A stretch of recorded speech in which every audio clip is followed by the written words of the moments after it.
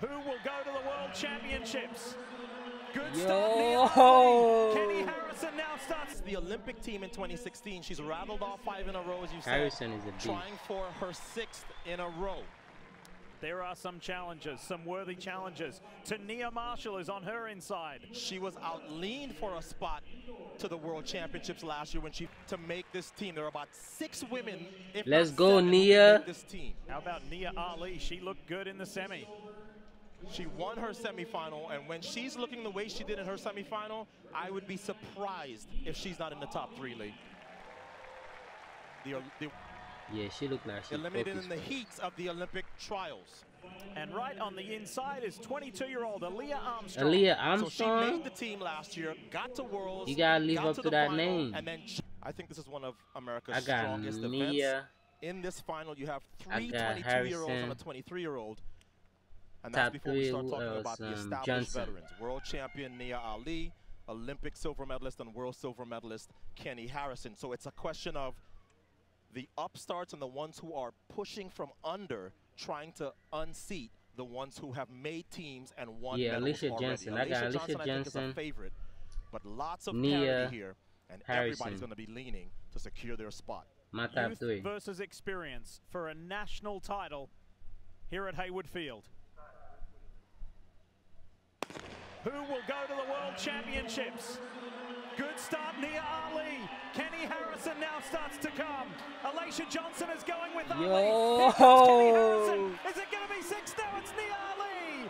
Nia Ali wins the national title. I can't believe she actually won. 12:38 is the time. What a great bounce back for Nia Ali. Made the World Championship Who's team second and and tried third? to defend her title last year. We told you she had a bad Harrison? fall in round 1. But now she comes back to U.S. Nationals. Who made the team? She's the only person under 12-4. She makes the team. And I think we can say experience did better because Kenny Harrison was in there for 2nd. We're still waiting to see Jensen. who got 3rd. It was close between Masai Russell and Alicia Johnson. Well, we said it. In this event, you always know it's going to come down to the photo finish, either for the lead or for the placings.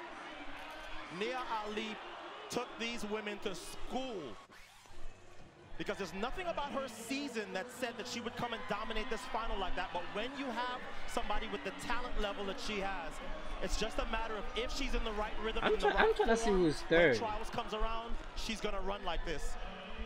So this is the first outdoor title that she's actually won. Nia despite first, all of her success, Olympic Harrison silver 2nd, and world titles. Look at Kenny Harrison coming up late. I think this may be Masai Russell, and it is Masai Russell who outleans Alicia Johnson, who I thought for sure would make the team. But again, the healthiest event in America, Masai Russell, the collegian, comes and makes the team in 3rd. The 34 Damn, she 34 mother of 3. Nia Ali, the smile says it all. National title and headed to Budapest. How close was that finish between 3rd and 4th? 0.02 of a second separates Masai Russell going to Budapest from Alicia Johnson. Oh, damn. When your coach tells you to Alicia lead, Johnson to make it, damn. That's also why coaches have a lot of grades. My top 3, she was one of my top 3, damn. Let's go down and join the ladies in